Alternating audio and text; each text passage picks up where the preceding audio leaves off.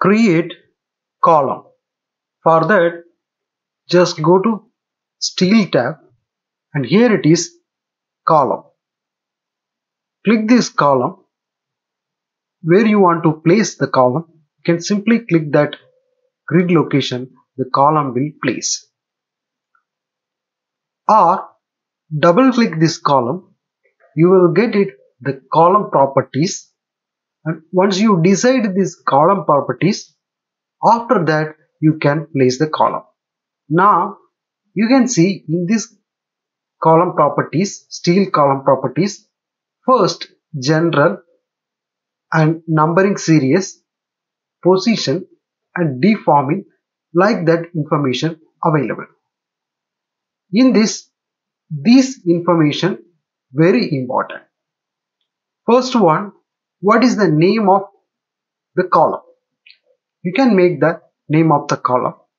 I just given here column as it is, and this is the profile. If you click here, you will get it the profile selection. You can see lot of profiles available. These all the profiles which environment we selected early, the same environment related profiles you will get it. If you choose Japanese environment, definitely you never get these beams. You will get it only GIS beams. This is GIS beams. You will get it like that GIS related Japanese standard related sections only available. But here I selected Middle East, so I will get it US, UK and Japanese related standard beams and all available. This is US standard and these all UK standards, and here it is Japanese standard. So 3 standard available for Middle East environment. So I just go to HEA section and I select here the beam HEA 400. HEA 400, if I select the beam, you can see what is the height. You can see H, this is 390. All the properties available here. You can see it is very simple. If you go to the width, it is a B, this is the width. All the units in mm. So like that, you will get it all the information here, and you can, if you double click this one, it will select here. And this is material, and if you click here, it will go to material catalog. And you can see lot of material available in default. Which material you want, you can select and simply click OK. Now that material has been selected. This is finish. Finish means in this column which type of finish required. Painting, fireproofing or galvanizing, like that which type of finish required, that information you can write here. The next one, it is class. Class means here it is color. If you click here, you can see lot of colors. Depends on the selection, your column color will change. I just select here this color, and here it is numbering series. Definitely when we make this structure, we need part numbering and assembly numbering. What is part numbering? Part numbering means, see here, this is the column, only one member. This is H section or I section, we can tell. This one, only one part. This one we can tell as part. So this part, which identification number is required, prefix number is required, I just make it H.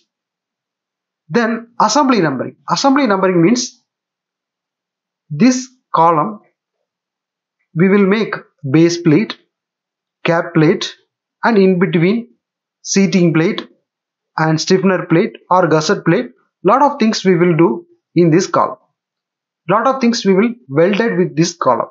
So which items welded with column, that all the things one assembly. So base plate, top cap plate and other all the things assemble one assembly. means this total assembly we will call a column. So I just make it the assembly numbering CL, means column identification number, prefix number. Then this is serial number, means when I given the number, which number it's need to start. So I just given 1, so it will start 1 2 3 like that. How many columns available difference depends on the variation. It will take assembly number 1 2 3 series. Then position keep as it is. I will tell you later, and simply enter. Once you enter, where you need to place the column, just click that area. Now you can see this one column placed, these two column, you can see the difference. This is what we given, the same property we created the column. Now I just simply escape and I select this column. Now you can see this column properties. Here it is different. Here you see, and see here prefix number not edited, but this one we properly made prefix number and all. Now we need to know about these positions. That is very important, positions and the rotation, horizontal, all the things very important. But here I just tell you, I go to view first and select this grid and go to the grid, along grid. Before that I just go to the view list. Here earlier I just created this view, so I don't want, I delete it, and I go to the view along grid lines and create. Simply click OK. Now these all the views created. Now I just select this plan view, 0 elevation. Now this is the column. I select this column, so you will get it the properties. When I change this position here, depends on the changes, this column will change. Now you can see here vertical, it is in middle. Now I change to down and simply enter. Now you can see it is come down. Again I select here up, then enter, it will go to up. If you need to make it middle, select this middle, enter, it is come to middle. Or you can give the value. I just give the value here 200, enter. Now you can see your point is here. From this point your column located 200. I just make it 0, enter, it will come back again. So similar way you can adjust these positions. It is very easy, and you can see here this is rotation. If you select here and I change to front and modify, now you can see your column orientation changed like this, and I change to top and modify. Now you can see orientation changed like this. So similar way you can make orientation in rotation. I just make it here 45, enter. Now you can see the column changed to 45, orientation changed. I just make it 0, enter, it is coming back. So similar way you can make, if you change this orientation, depends on the orientation, this also will change. Now you can see I just make it 90. Here you can see now it is back. If I given 90, now you can see the column changed. At the same time the rotation also changed. Here it is below, but 90 is not available here. Again if you given 90, enter, now you can see the column orientation changed, but here you can see it's changed to front, and here no more 90. Similar way you can make this horizontal also. Horizontal, now it is in middle, exactly in middle. Now I change it to left, then enter. Now you can see it is changed to left, and I change it to right, enter. Now you can see it is changed to right. It is matched with this point, and I go to the middle, then enter. Now it is middle. Or if you want to change the value here, just make it 100. Now you can see it is moved from this point 100 this side. So I just make it 0, enter. Then here you can see bottom and top. I just go to view list and I just select here grid 1. Sorry, I just go to view list again, control tab. This grid actually we made it in A grid. So we need to select A grid or 2 grid. So I just go to view list again and I select here A grid. See, this is the column. If I select this column, you can see the bottom of this column, it is 0.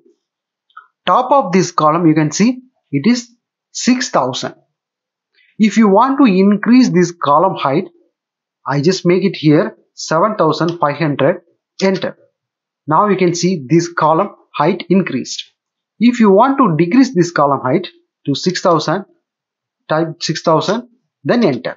Now you can see it is back to 6000. Similar way, if you need to decrease this side, I just make it here 5500, enter.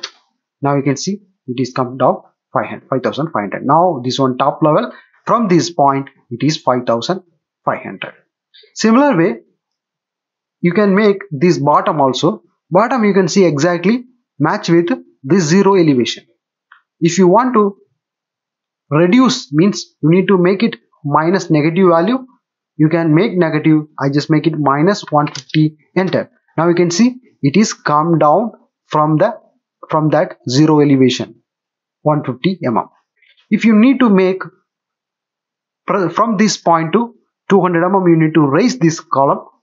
I just make it high 200, enter. Now you can see it is raised from this 0 elevation to this point. You will get it 200 mm. So this is the way you can control vertically also, means Z direction also you can control. This is the way. The next one, deforming.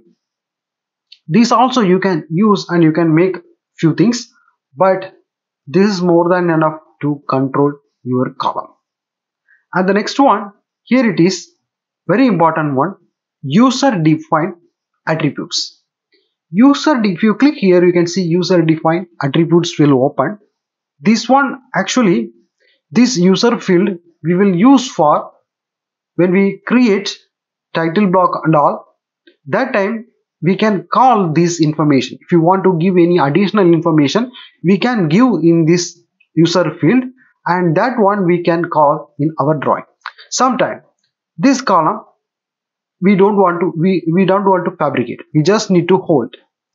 We have some changes in this column, we need to inform in our drawing. So we need to mark, select the column and go to the user field. Here somewhere else you can make this command.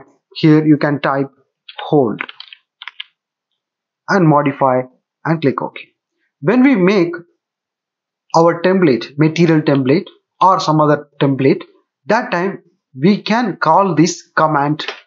In this command we can call that location, this user field we can call that location, and it will notice that one hold. So production people will understand this column having some problem, so it is hold. When we release the hold, that time select the column, go to the user field, remove this one and modify and OK, or you can type here hold released. So people will understand hold release, we can fabricate this one. So like that, user field is very important. When we create this one, will create your work very easy, and you can inform that activity in your template using user field. Now I just close this one and I need to go next window. If I want to go next window, use Control Tab in your keyboard. Press Control Tab. Together you need to press. So you will get it. You can go to the next window. Again and again, if you press Tab, it will go to next window. Press and hold Control always, and Tab again. If you press, it will go to next window. Now I just go to the steel again and I go to the column, double click this column and double click this column and you can see you will get it the column properties. Now I need to make the column from 3000. Then the top elevation is 7500. Then enter. Now this column will start from 3000. If I click here, you will get it the column from this point. Now I go to the grid A. You can see this column start from here, this column start from here. So now this grid already I created in 0 elevation. So now you can look like this. Sometime you need to create column 7000 or 15,000 or 20,000, like that level you need to create. So if you create like that, you cannot see here. Sometime you are in this level, I just go to the control V, if you select this view list, control I, if you use control I, you will get it the view list. And now I just select here 6000 plan view. Now this is the 6000 plan view. Now I just use control and press mouse center button, you can rotate like this. Now I go to the column and I change here 0 and I change here 1000. And if I click this portion also and it will ask you to expand, I'm just telling don't expand. So if I give a no, don't expand, you cannot see the column where we created because it is here actually. Now I just go to again click this location column and it will ask you expand or not. If I expand, you can see both the column. If you click here also, because it is 6000 elevation actually, see here this is 6000 elevation. If you click this elevation also, the column will create which elevation you given here, that elevation only. So when you create the column, that time if you didn't found the column, your elevation is wrong, you have to check the elevation. This is the way to create column in Tekla structure 2020.